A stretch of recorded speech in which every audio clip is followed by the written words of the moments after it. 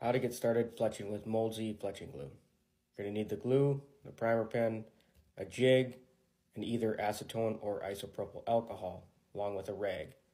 We decided to go with acetone for this particular build. As I clean the arrow shaft with acetone, I want to mention that the Mold-Z primer pen is optional, but will be required on certain veins like TAC, DCA, and AAE veins. We are using TAC veins today, so we're going to use a primer pen.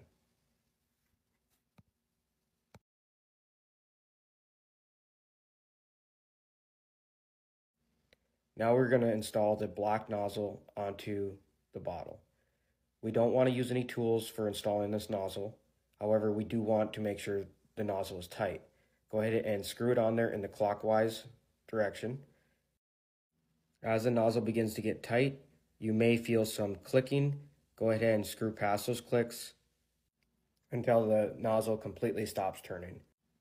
Now we're just going to test to make sure the bottle is flowing properly. Go ahead and use the back of your package, put a little dab of glue on there. And at this point, I'm just curing the glue just to make sure it doesn't get tipped over and make a mess of my bench. So it's completely dry, now it won't make a mess. Now we're going to take our micro tips. We recommend cutting just a little bit off the end to give you a little bit more flow of glue. Be careful when you do this. We recommend a snips or a scissor. We are using a knife in this particular video. When you put the micro tip on the bottle, make sure not to press it on too tight, otherwise you will crack the tip. Now we are ready to load our first vein into the clamp. Go ahead and load your vein just as you would in the proper position. Pull out your Mold-Z primer pen, and we're just going to make a couple passes up and down the base of that vein. More primer is not better, so be very conservative with the use of the primer pen.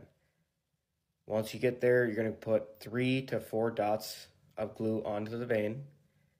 Go ahead and use the tip of the bottle to spread that glue out evenly across the base of the vein, making sure to cover every last bit of the vein with a small layer of glue. Now we're simply going to install the fletching onto the arrow. We're going to apply some pretty decent pressure downward, especially with tack veins. You're going to want some decent pressure. At this point, you can use the light in the jig to cure the glue.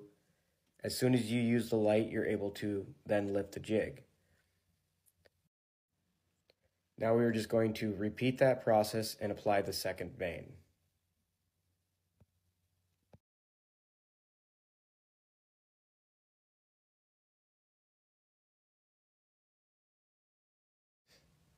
As we get to the third and final vein of this particular arrow build, we are going to do the same process, except we are going to do it without the UV light.